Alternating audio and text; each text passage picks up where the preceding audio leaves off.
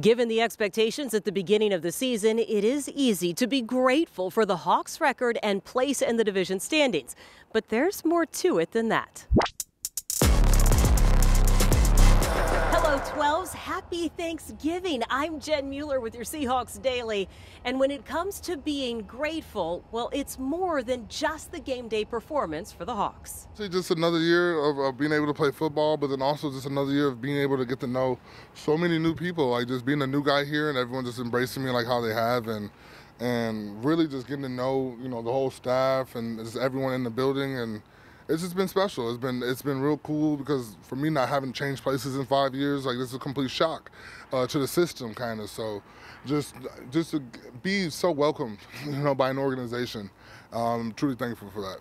Shelby Harris was acquired from Denver in the offseason and infused new energy on the defensive line, accounting for 2 sacks, 5 quarterback hits, and 4 tackles for loss. There's also plenty of gratitude for fellow newcomer Uchenna Nwosu and his production. He leads the team with 7 sacks and 15 QB hits. He is also having the best season of his career. I'm grateful for my health and just being able to stay on the field for as long as possible to be able to contribute for my team and, just being there for those guys and just contributing any way I can. Will Dissly is on pace for a career year. He's already set a career high in receptions and 1 touchdown away from matching his career best. I'm definitely just grateful for the journey. My story's definitely not been perfect, and, all the support that I've had along the way, not just getting here, but, along the way, in high school and in college through the transition, my family having my back. I'm just grateful for all the people that support me day in and day out and, people that I love. As for the opportunities Will is getting this year, well, maybe a little thanks goes to Geno Smith and play calls that more heavily involve tight ends. And for Geno himself, there is gratitude for getting another chance to be a starting quarterback, one that he's made the most of in all statistical categories.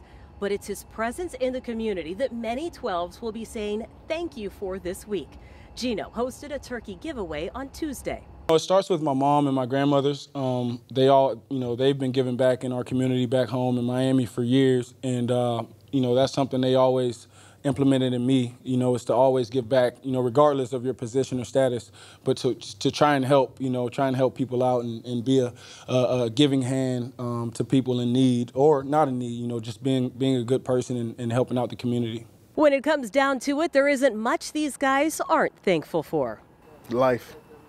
Just being able to live and be able to do the thing that I love, and just play football. And family's good, family healthy, my teammates good, and I'm able to live my dream. So you can't get too much more thankful than that. The Hawks have Thanksgiving Day off to spend with friends and family. They will close out the week of practice on Friday and Saturday.